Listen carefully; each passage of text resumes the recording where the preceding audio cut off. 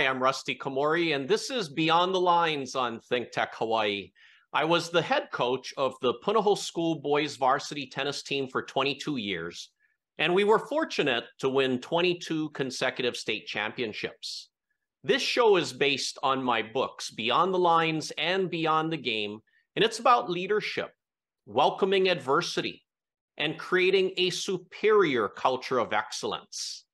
My special guest today is the highly respected CEO of Island Energy Services. He is Jon Mauer, and today we are going beyond helping Hawaii. Hey, Jon, welcome back to Beyond the Lines. Hey, good morning, Rusty. Thanks for having me back on your show.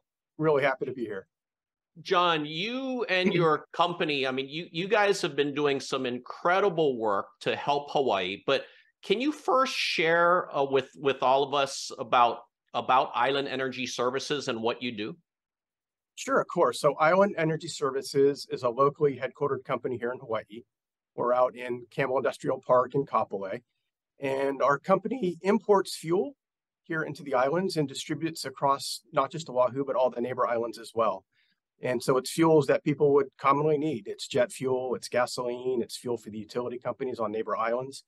And so we have a company here that's, largely focused on safely, reliably importing that fuel and getting it out to our customers on an everyday basis. Well, that's so necessary for all of us, Jon, for sure. And Jon, can you explain your relationship with Texaco in Hawaii? Yeah, of course. So beyond the importing fuel to Oahu and all the neighbor islands, we have the network of 58 Texaco stations across the islands.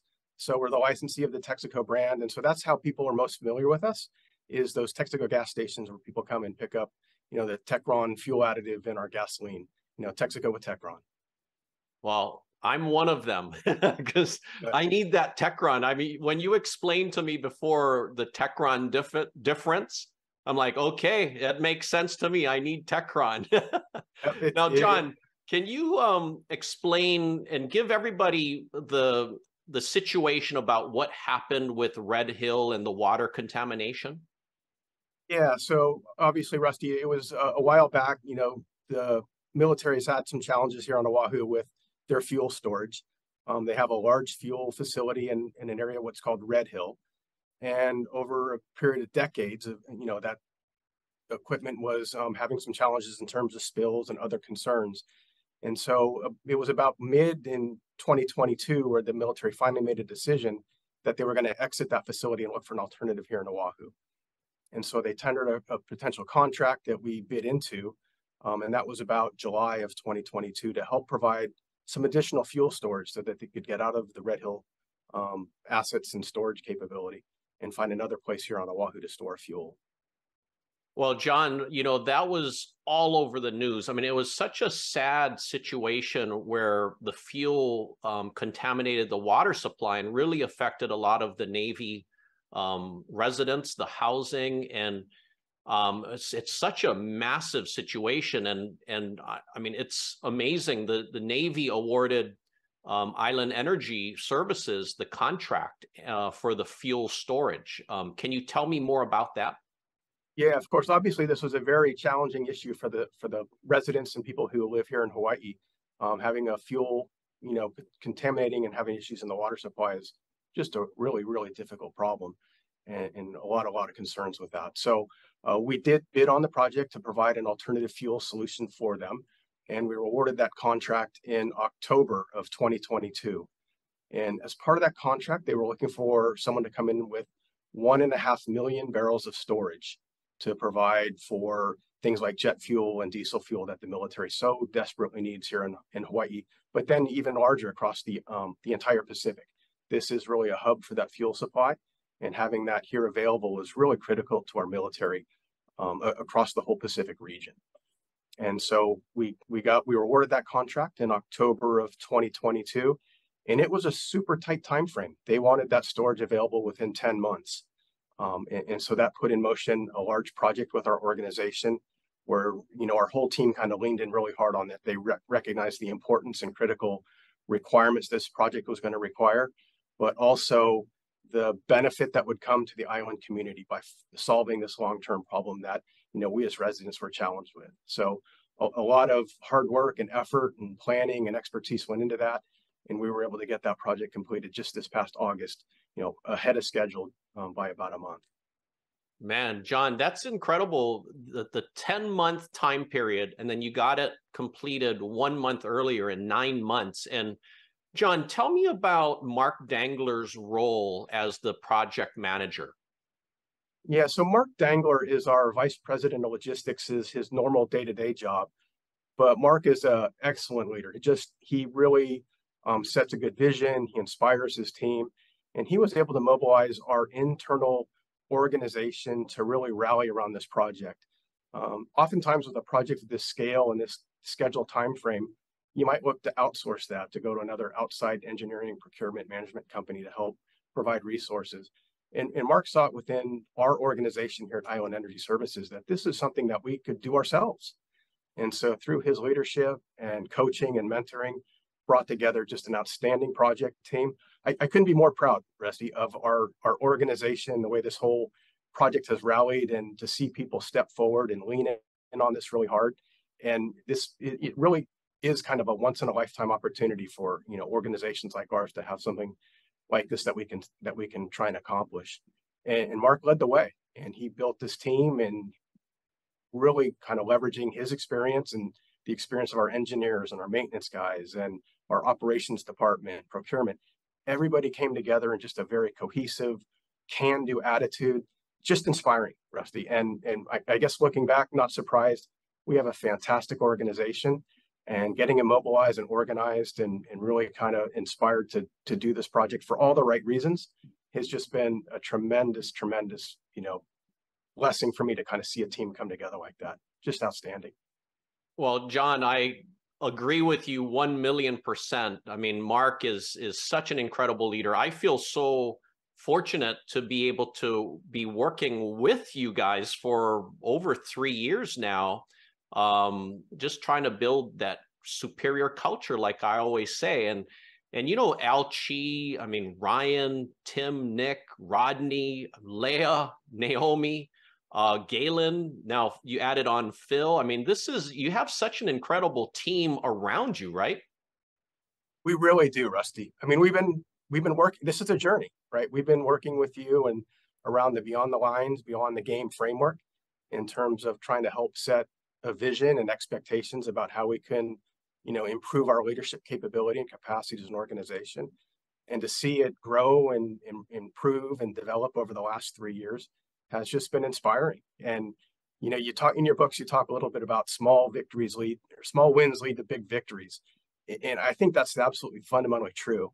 Over these past 3 years, we've been seeing, little victories here and there and making progress. And to see it culminate in this large project that we were able to do for the military, it's just a textbook example, I think, of these little things build and build and build. And then at some point, you can really step out and go after something real challenging and claim a big victory. And so we're really, proud about that, because the way the team worked together and the growth that we've seen, not just at the leadership team, but our supervisors and within the organization around us, just a great progress. And again, super inspiring to see this all come together.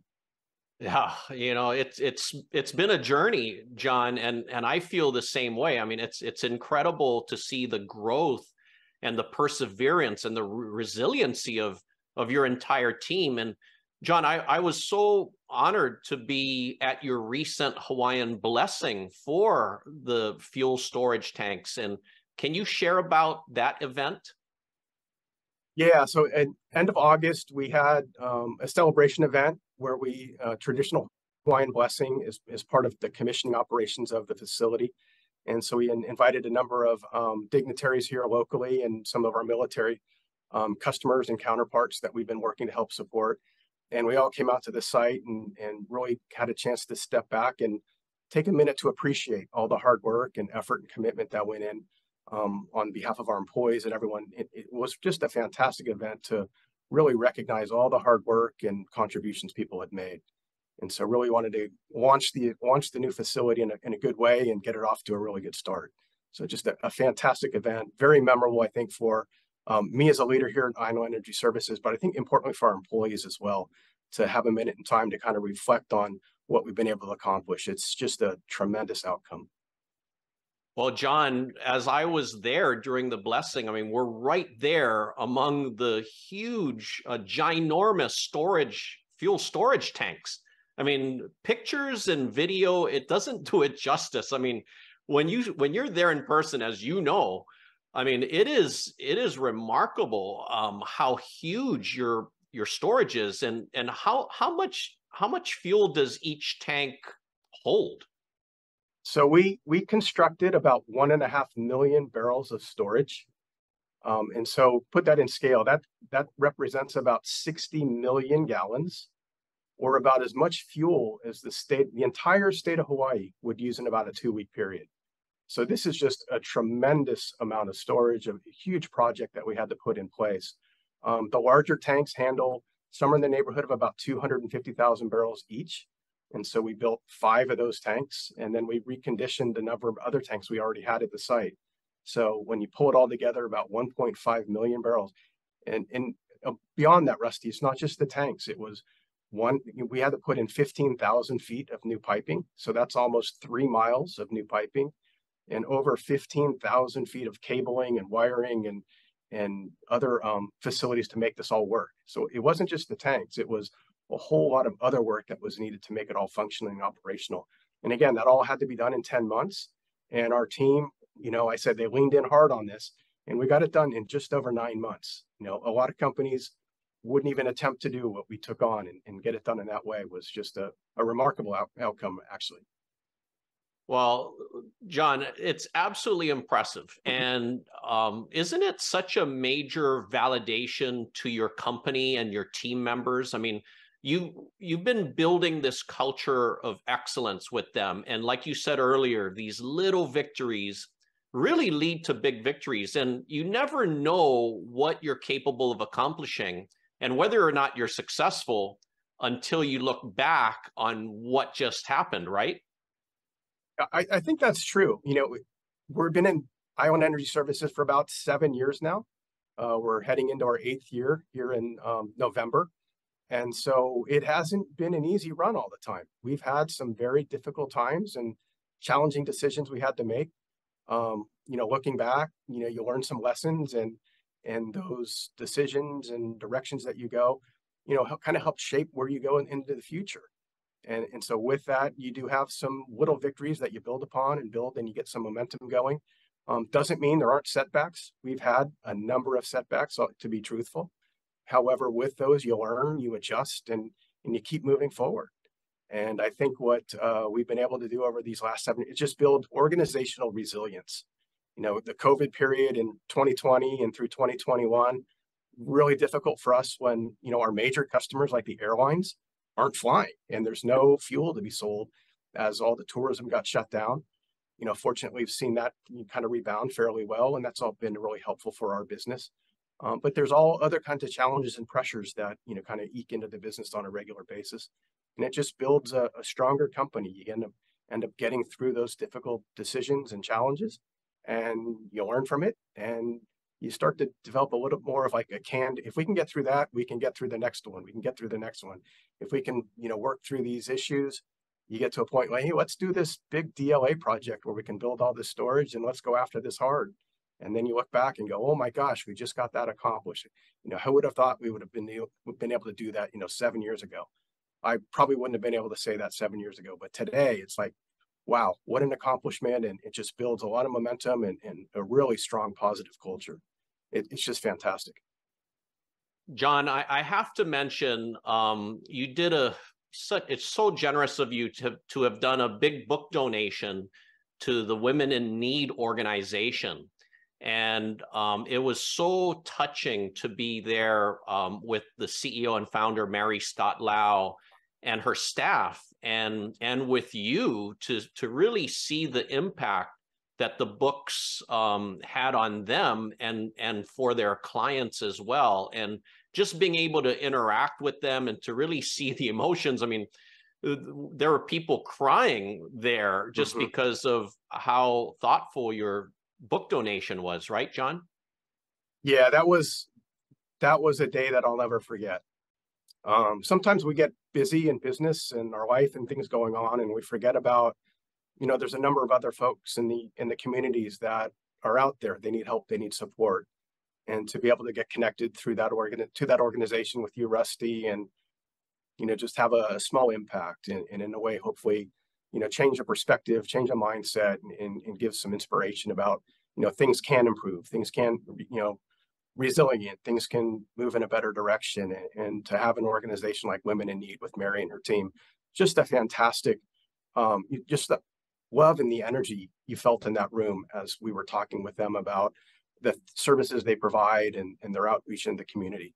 It's just a fantastic opportunity to share a little bit with them and to see what they're up to and how they're making improvements in our local community here. There's so much need, and they're there every day kind of helping people, find a better situation for themselves and to move forward. Just like I say, a memorable day. I'm never going to forget that, Rusty. Thank you for making that opportunity available. No, me too. I'll never forget that. Thank you, Jon. And you're so right. I mean, what Women in Need are doing, I mean, they're helping Hawaii in a different way. You guys are helping Hawaii in another way. And when I would come in to do our quarterly trainings with your leadership team, I mean, they have, your leadership team is incredible. They're so attentive. They just want to improve. They want to do things in a greater way. And I think when we're focusing on mindset, and like we mentioned earlier, welcoming adversity, because I always say challenges are inevitable. Adversities are inevitable. It's going to happen. And some of us are going to have deeper levels than others, but adversities nonetheless. So we need to look forward to it, because when it happens, we become tougher for getting through that experience. We become smarter. We become stronger. We just become better people for going through that adversity experience, right? Yeah, I think that's exactly right, Rusty. Let me go back to just the point you made before that, and trying to have a positive impact in the community. Behind me on the wall here is what we call the Island Way, and it's our mission, vision, values that we aspire to as Island Energy. And our vision, as we see it, is that we exist here to make life better for people in Hawaii. And so the way we do that, our mission is through providing, safely and reliably providing the fuels that are needed to support, ongoing economic activity and people to get transportation and all the reasons that you need fuel to help just get along with your daily life. And so we try and do that in a responsible way and do it for the betterment of everyone here in Hawaii. And so we see that as a role that we play. And it's not just fuels, it's about how we do the work. It's our role in the community, or what are we doing as Island Energy to help support the community and make things better on those fronts as well. And so we have a fantastic leadership team. They have that. We're all aligned on this. This is what we are as a company, how we think about our roles, not just with our internal employees and our workforce, but our customers and the stakeholders that depend upon us to do our work safely and reliably every day. It doesn't always go smoothly, and that's where this resiliency thing kicks in, right? And you have these plans and goals, and sometimes you have a setback or two, but that doesn't slow us down or doesn't stop us. Our leaders know that we've got a great organization, they're can do, and we may have to shift gears or refocus it a little bit, but we're going to move forward, and we're going to make things better. And that's our role. That's I see what my role, and I think our leadership is to work with our team to make ourselves better and improve it, not just for our company, but again for Hawaii as a whole, the entire state. No, and Jon, I've been with you through those, I mean, very turbulent times. I mean, like you mentioned, during COVID, everything shut down. There's no flights whatsoever. There's no air travel. I mean, there's no jet fuel being sold. There's no jet fuel being used. And then that leads to these financial challenges. I mean, people need to understand that so many companies, average companies, would shut down, would close, but you guys found a way to adapt and adjust and navigate your way forward, right? Yeah, I mean, it was the jet fuel, and people aren't driving. People were, staying at home, and it just had a major impact on our business.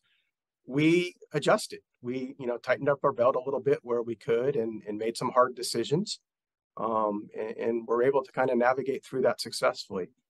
And so I think through that, our employees kind of recognized that we were trying to do it the right way. We were trying to be respectful of them as employees and the situations they might have been facing at home with, COVID or managing, young kids at home, and now they're not at school, and how we're going to work through all these, unique situations that no one's ever really experienced before.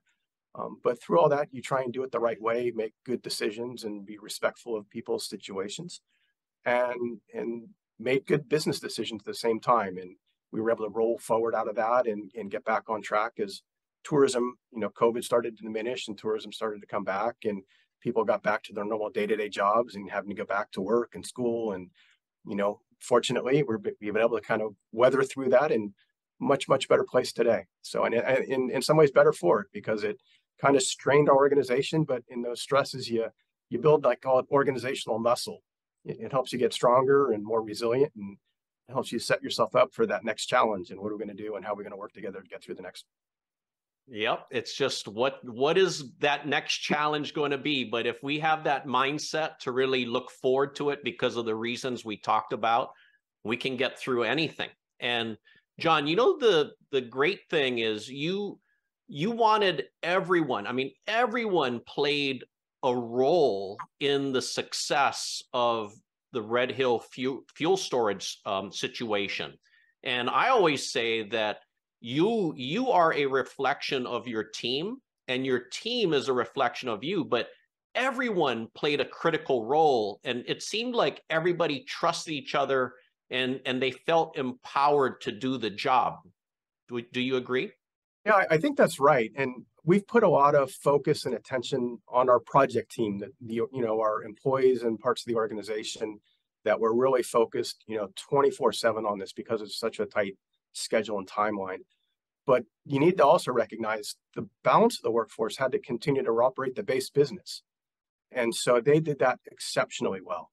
And so making sure that we're continuing to reliably and safely import fuels and get that to airports and get that to the utilities and get it out to the network of the Texaco stations and a number of our other customers. And they did that without mishap. They did it on time, reliably, without any incident. And so that allowed us as a management team in the project to really focus and get that done on a really tight schedule, because the rest of the organization was carrying their load and maybe even then some to help make sure things continue to operate well and safely. So it was a team effort. Everybody had a role and things that they had to do well.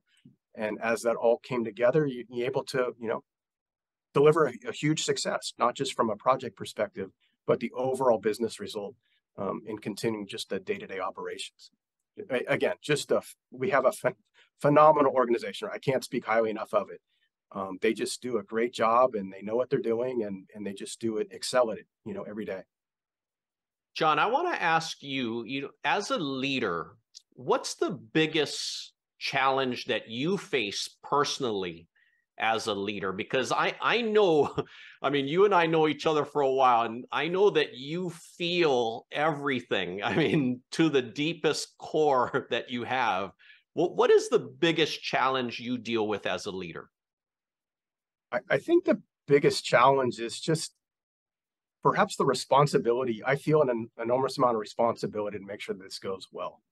And the responsibility is for, the role that we have as a company and the things that we do in terms of managing fuel and the energy security for here in Hawaii. And that in itself has a lot of responsibility, but at the same time to our organization to help make sure we're making decisions and thinking about the future, so that not just our company, but our workforce and all of our stakeholders that we can engage with on a regular basis can look to us as being, a responsible company that's going to be here for, decades to come, and helping create that future and work hard to build alignment with that, with the leadership group and our customers and our suppliers and others that we work with. I mean, it doesn't always go easy. It's a lot of work, a lot of mental thought process, what's coming next, and how do you work with the team, and how do you take feedback and then try and roll that into your next rounds of decisions that you want to try and make and move it all forward. Again, fantastic leadership team, fantastic organization. And so, that's what inspires me. But at the same time, there's a lot of responsibility that comes with that at the same time. And I enjoy it. I really do. But at times it's not always easy. I'll just say it's not always an easy role to have. Well, John, I completely agree with you. And I know how much you truly care about each and every team member and the purpose of Island Energy and really helping the community. And John, you know, as a coach or as a CEO or as a leadership team, you can come up with the vision, you can come up with the strategy, but it's up to your people to execute that vision, to execute that strategy. How are you able to inspire your people to really step up and be ready for such a big job like you just completed? Yeah, I think it's we spend time with our managers and our supervisors to really help, I think, coach and mentor them in a way. Um, we provide, I think, a lot of transparency about what we were trying to do as a business so that we can hand responsibility to them, cascade that responsibility so they feel some ownership with it. They feel so they have influence, that they have a role and they're making a difference. And so we've been working on that over the last several years to really try and cascade this and build strength across our entire organization in terms of leadership. You know, just because your title may say manager or supervisor doesn't mean others can't also be leaders and big influencers. And so trying to help, you know, people understand their role and their ability to help impact and drive and positively influence, you know, how things get done every day.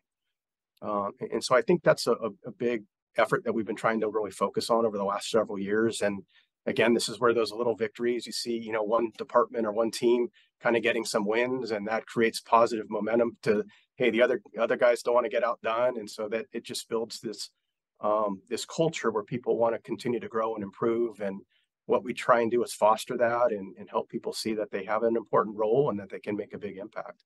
And I think over time it just continues to build and build and build. And you know, we're trying to make sure it's all going in the right direction. And so far, I think the results of this project would indicate, you know, we're making some really good progress. And it doesn't mean we're done. We got a lot more things we can be doing in the future. And what's really cool to see is people are just so fired up right now. They're like, bring it on. We're ready to take on what's next. So exciting times here. That's always the best mindset, when your people are like, bring it on, what's next? And so, John, I want to ask you one more thing before we wrap up. What is next for Island Energy Services? Yeah, so you know, today we're importing fuel and distributing that across the islands. We see that will continue on for literally decades to come. The fuels may change though. And so what has been historically, you know, petroleum-based fuels will transition over time to renewable fuels. Things like renewable diesel and biodiesel, sustainable aviation fuels. Those fuels are all now on the edge of the market and starting to make their way into, you know, typical fuel supplies across the planet. And we think Hawaii is going to be another big part of that. And so our role will be to help support that transition and look to connect suppliers of those fuels to end customers like the airlines and like the motoring public and utility companies and the marine customers. They're all going to need fuel, and they're going to need different varieties of that in the coming future. And we see our role is to really help enable that and provide those alternative fuels that we know are going to be needed for, you know, the decades to come. Well, that's interesting insights, what you just shared right there, John. And John, again, big congratulations to you and your team for accomplishing such an incredible job in helping Hawaii, especially the Red Hill, the Navy resident community. I mean, it's what you did is absolutely awesome. So, and just want to thank you for taking time to come to share this on the show today. Thank you, Rusty. A great chance to catch back up with you.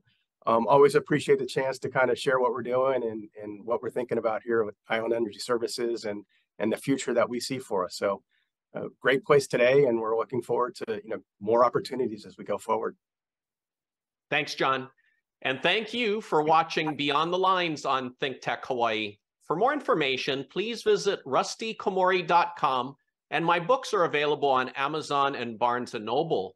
I hope that John and I will inspire you to create your own superior culture of excellence and to find your greatness and help others find theirs. Aloha.